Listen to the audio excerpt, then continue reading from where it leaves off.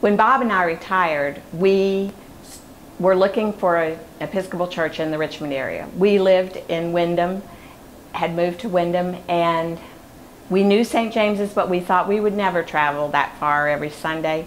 So we visited just about every church west of the boulevard, and we never felt like we found our home.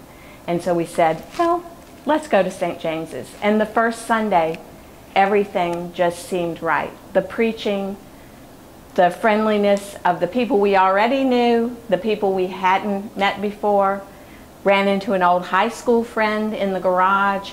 It was just right from the very first day. And I think one of the things that was so right for me in particular is I like action and I like results. I'm a doer. And there's a lot of doing going on here, and that just really speaks to my heart. I think the thing about St. James's and the concept of being a doer is that we all, in some way or another, are trying to walk in the way of Jesus. And we are looking out for the least of those among us, wherever we think the least are, whoever among the least called to us personally. I see results in that I see people that Nancy helps coming to church on Sunday. I also see them at the 7-Eleven. I mean, you know, I see the community coming into the church. I see people at Womankind who I would have never seen here, who have an epiphany about something, who feel a spiritual call because of that event. I see the kids at the Children's Center who are getting such a good start because of things that we're doing at St. James's. I think there's such a tangible impact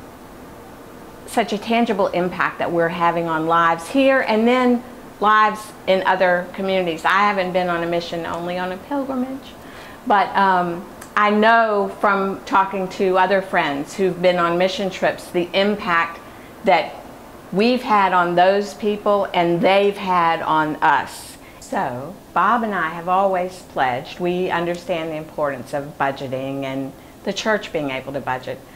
But I think where it really came home for me was when I was working on Womankind, first in public relations and then as co-chair and then as chair.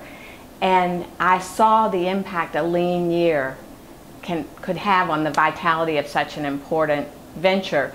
And St. James's is full of important ventures. All of us have one or another thing that's really dear to our heart. For me, it's Womankind.